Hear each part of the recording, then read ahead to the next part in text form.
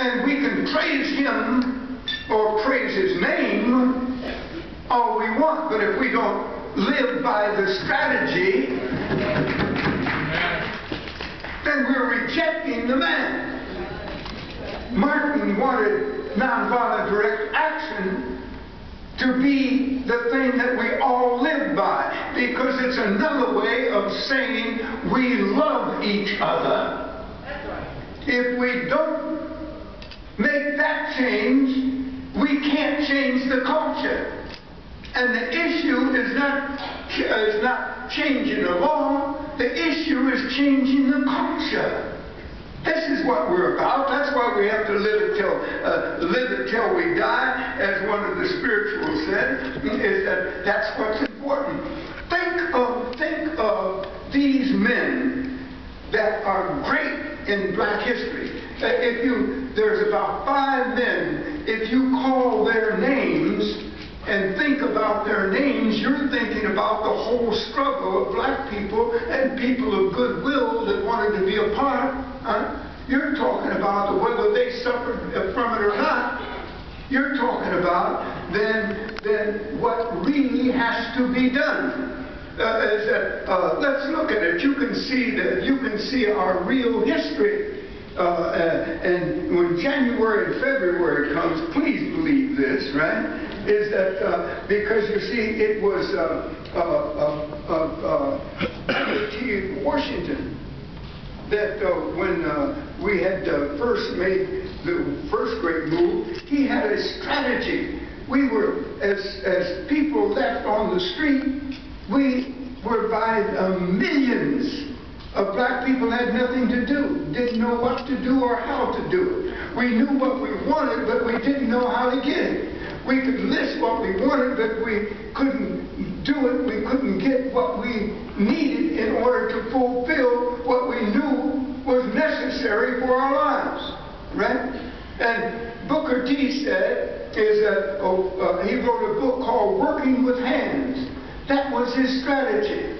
It'd be that you have to learn how to work with your hands for your benefit. That's why he started a university. He didn't start a university just for the matter of saying we've got a school to go to, but that school had to produce men and women who could use their hands so effectively they could change their lives.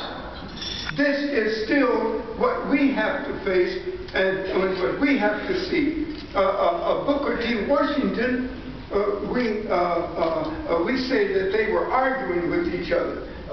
Booker T, which side are you on? Booker T's side, or are you on W.E.B's side, right? Or we thought we were very sophisticated when we talked like that, right? And we'd sit around and go by the hour. Which are you? Are you a Booker T. Washington man? See, women didn't get in that argument. But or are you a Booker T. Washington, or are you a W.E.B.? Well, you see, Du Bois only picked up from what Booker T. started. But those strategies changed us, made us better, caused us to be able to live beyond. And the last one of those was Martin Luther King. Had a strategy of nonviolent direct action. Is that W.B. Du Bois is the reason for the NAACP. It was a legal struggle. And he started that, right? Because these struggles have to go on, but when we do them, is their only way to be free. None of them are to be forgotten. They are, in fact, to be made real. All right? And until they're made real, we are not free. We've changed every institution in American life, but it hasn't been changed enough. You know, at the table today, the newsman asked me, well, what's your main concern? And I started telling, you'll find out tonight in the speech, all right? But I thought maybe they weren't going to be there. we started talking about what about it's a matter of these four things again, right? It's a matter of education.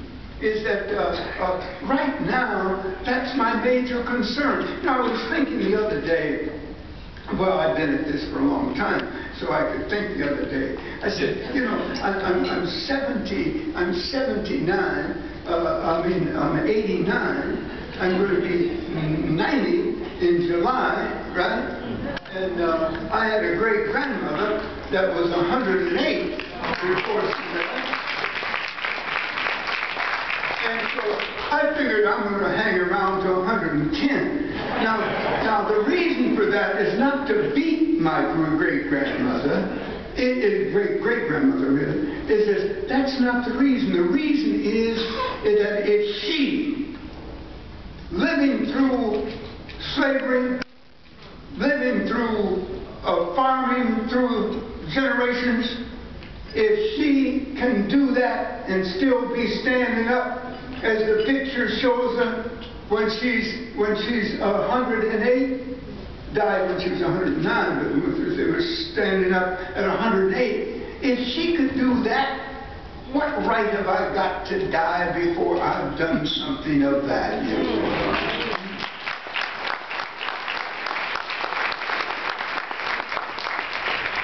And when we think of the fact, how are you going to save you? I think I'm concerned about those in prison. We got over 1 million men in prison. You can't be a people with people sitting, rotting, being worse when they come out than when they went in, hollow, not given anything with which to work with, being blamed because they don't find a job in a culture that was not made for you to really go to work in, so the competition already has got you destroyed. All right? Is that, but who are we and what are we going to do? That's what makes the real difference for us. Is that I've chosen to try to think about before I go. And it's not just to honor me, it's to honor my whole lineage. We owe them something for getting us here. All right? We owe them, right, for getting us here. And who can we pay by taking care of those that are still here? Right? Is that, and most of them in jail today shouldn't be there.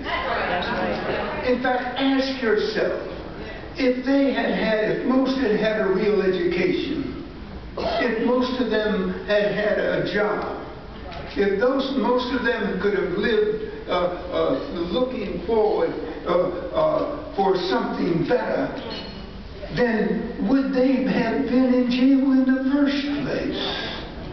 And if we'd had a culture that we'd already made a just culture, would they be in jail anyway?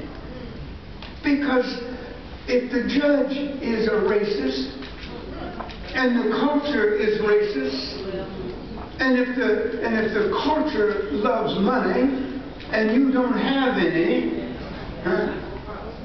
what chance have you got in the first place? And so when we look at it, is that how do we change the conditions that allow them to be? An education we can give them. In fact, we have far above 1 million. We have 1 million men in the fraternities we got in college, or used to be in college. Right? Is that we've got how many women are in sororities?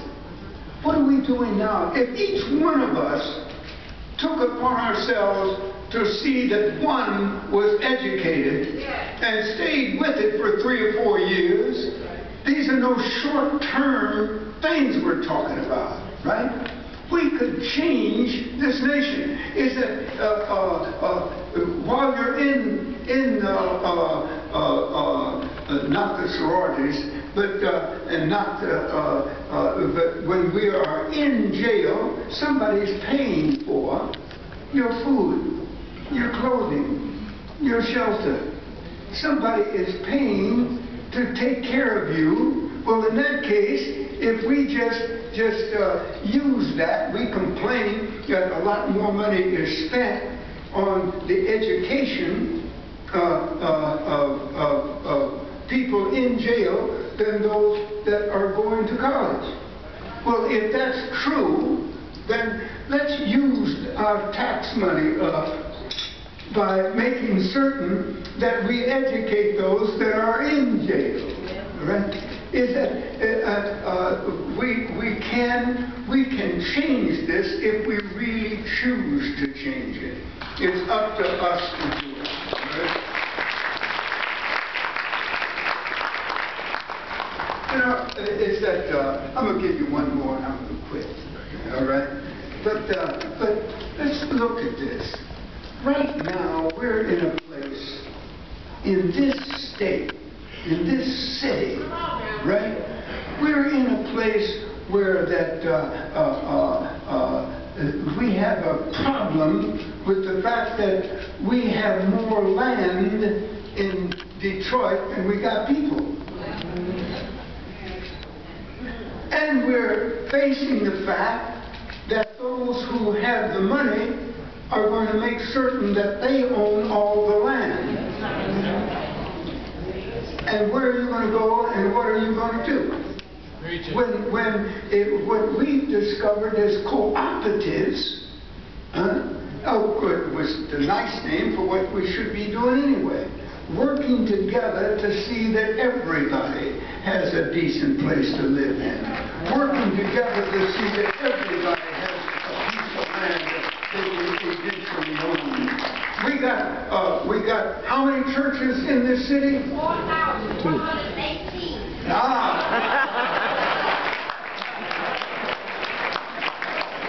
Now, sister, you've done your research, but you not only did your research, you did our research. All right?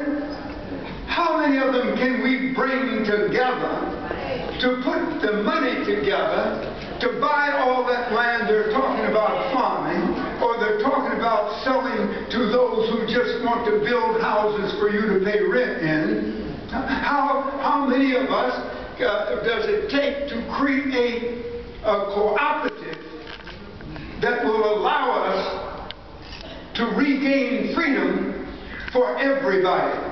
Because if we own it, we can sell it to people at the interest we want instead of the interest that downtown wants, right?